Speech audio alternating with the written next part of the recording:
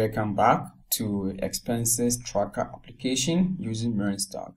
In the previous video, we created a controller and we refactored the application to use MVC porting. But before you proceed on, it's a very important skill to understand what is middleware, because you're going to use this middleware a lot in your daily life when you're creating a Node.js application. Cool. So a middleware is a function that is called between your request and then response. So what is a request? So request is what you want to get out from this server. So let's take this picture here as a server, right? And this user is our React application. All right. So before we can make any request to your server, there is a series of logic that goes in. So assuming that this server exposes its API, let's call this one a blog post, for example, or even our application expenses tracker application. So in this server, we have all the list of income and expenses and users. All right. So assuming that this user see our URL and visit our application, say, okay, wow, this application is awesome. Then let me create a new income or fetch all income or register, right? So assuming that this user for the first time want to create an expenses or an expense. So the logic is that the way we implement is that unless you log in, so if the user takes his computer and start typing, okay, click on the form, and then that's a request the person is making, right? So the person says, okay, now I want to create a new income. So click on the button, but the logic says that unless you are logged in before you can. So the person don't know whether we have that logic. So the person tries to log in, make the request, right? The request is going in. Before the logic goes into the server, it passes through what is called a middleware. The pipeline. And then inside the middleware, we have our own logic here that, okay, for this endpoint, you need to log in. All right. So if the user has the right credential person log in, then the person can go ahead and then talk to our server or our API. But on the other hand, if the user don't have credential, the user trying to create a new income, the person will send a request and you come to the the middleware.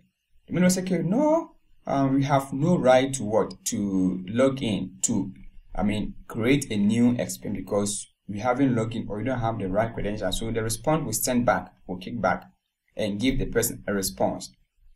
So always our request gives us two things, whether an error or success.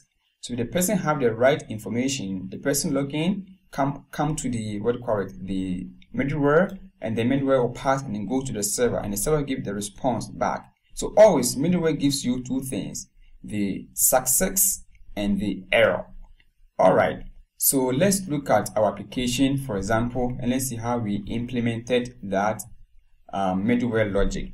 So here, if you look at our application, so let me log out, you see, and when I try to create a new income, it tells me log in, right? That's the middleware before I get back to my application. If I log in as a normal user, so let me call this one Joe, that is I have this account and then the password. So when I log in like this, and inside the application there are some logic which is not accessible to some users. For example, if you want to click on dashboard, you see that this is not accessible because this is also a middleware I implemented to do that. So middleware is a way of implementing your logic in your application. So we're going to use this middleware a lot in our application. Cool. So with this being said, let's go ahead and see how we can create our own middleware, right? It's cool. So let's go back to our application. So let me close everything from here, and then let's start from clean sheet. All right. So let me save this file. All right. So here I'm inside. Let me close. I'm inside the server file and inside the SRC and the app. Cool. So here, how can we create a middleware? A middleware is a function, right? That is called between your request and response. How can we create? So we can create our function here. Say const, and let's call this one logger is equal to a function. And this is how you create what? Middleware, right? So middleware takes three things: one, request, response, and next. So this is a little bit weird, right? So it means that, so this is a middleware. When you see three arguments, request, response, and next. So request is what you are telling what you are sending to the server, and response is what you are getting back. And this function called next is going to be your, let me say, your intermediator. Whether you should move on to the next middleware. You can have 4 or 3 or many middlewares in the pipeline. So as you can see here, we are also passing a middleware, right? We're using app.use, this is a middleware. So if you don't provide next, it means that you don't want to move to next middleware in the pipeline. So with this, let's just console log something. Console.log, and look at this one. A logger, like that. So how can we now, we have our function, our middleware, how can we pass to Express? All what we need, make use of app.use, and you pass in your function logger. Don't call it like this, but instead let Express call it for you. All right, so with this, anytime we refresh our application, we have what is called logger. So let's check it out. Let's go to our terminal. This is where my terminal is. Let me put them here. And then if you make any request, so let's go ahead and then make a request, send.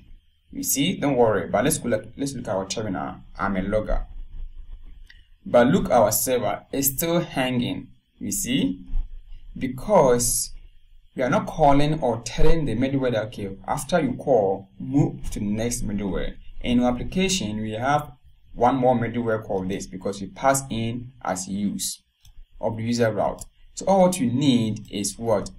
Provide next as a function and call it as a function.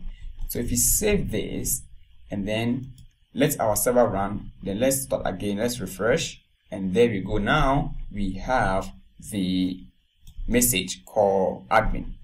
But I think I want to make this Postman dark theme, so let me change it here. So if you're not okay with it, you can leave a comment below and I will stick to the light theme. So let's go to theme and change to dark theme.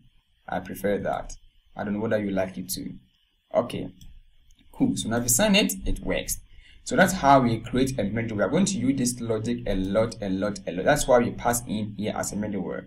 Alright, so if you're not okay with it, don't worry, I'm going to implement this a lot in our application. So in the next video, we are going to register real user and save it inside our database. So see you inside.